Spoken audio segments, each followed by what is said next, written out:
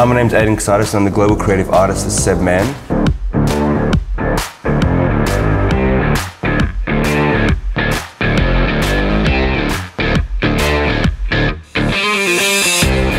So what are we going to do to your hair today?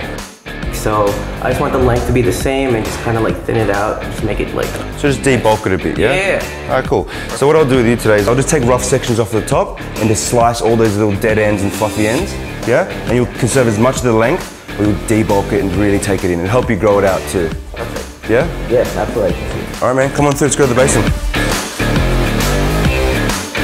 With Denny, I prep the hair using the Purist and then I use the smoother as a conditioner, which is just going to tame it down a little bit afterwards.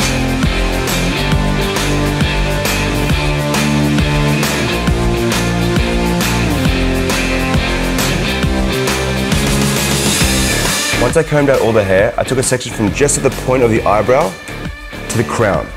And I combed all that up. Once combed up, everything in front of the ear, I combed forward as I didn't want to touch that just yet.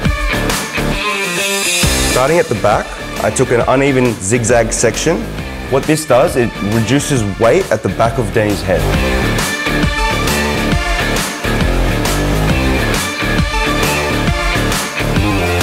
I held out the hair at a 90-degree angle and I kept my scissors at a 45-degree angle. And I gently cut once, twice, 3 times down the length of the hair. As I went down the head, I made the zigzag section smaller as I want to focus on taking the bulk out of the top and less so on the bottom of the nape. Once I feel the hair is debulked enough, I drop the top section. So I combed out the hair and then I very generously applied the groom to the mid-lengths and ends, and I really focus on those ends because his hair is quite damaged. And then I use the booster on the roots using the nozzle to section for me.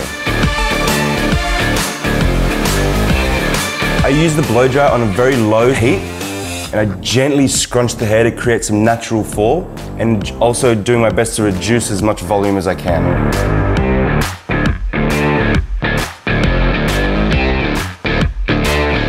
Once dry, I took very rough sections at the ends of the hair and then I glided my feather blade to reduce the frizziness and just reduce the volume. Then, again, I use the feather blade in a pen motion to even out the ends.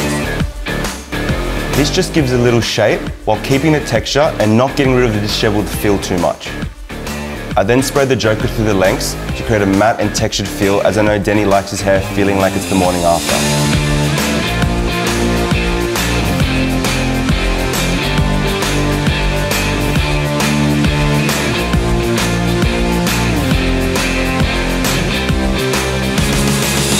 Wake up, buddy.